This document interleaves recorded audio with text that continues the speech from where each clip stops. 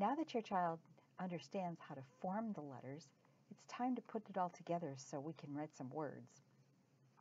Remember the word cards that we've studied before?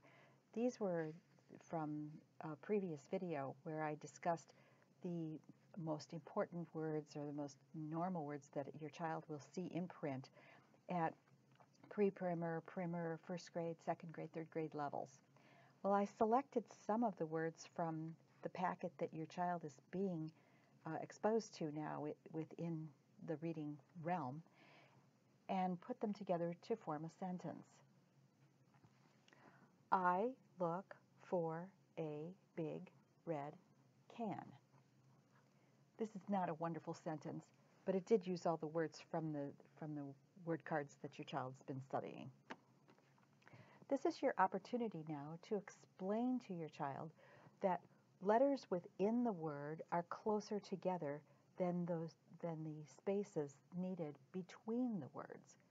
So this is going to be a spatial exercise that your child will have to understand and practice. So let's go ahead and start.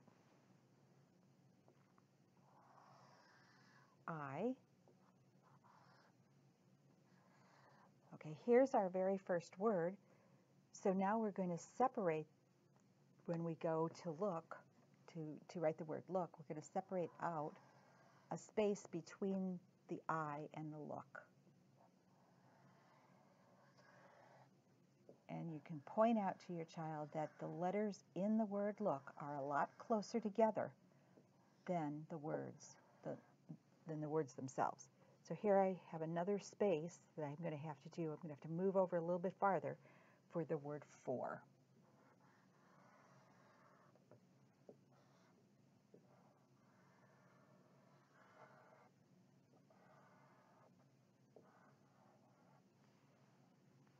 Likewise for the A, that needs to be spaced a little farther.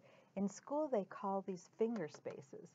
A child might put 2 fingers between or so, but it obviously on a whiteboard I'm using probably my whole hand. A,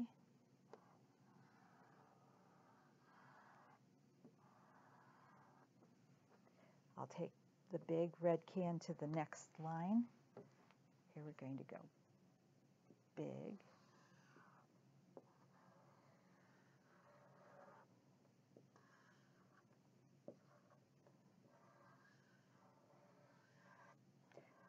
the G has the tail on this one.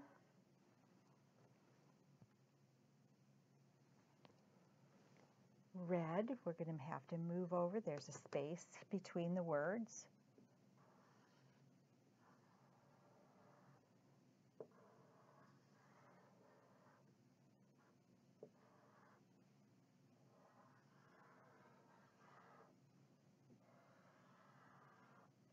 We'll space again for the last word, can.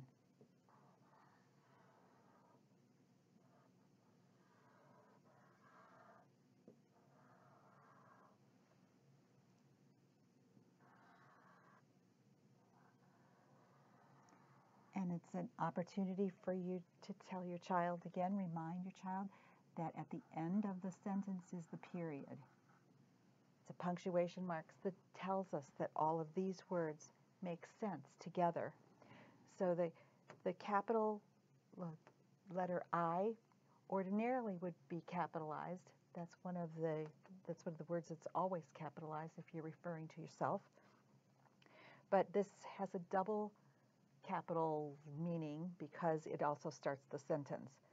I look for a big red can. Now your child has had some practice with using all of the circles and diagonal lines, the vertical lines, the horizontal lines, and has put the exercise all together.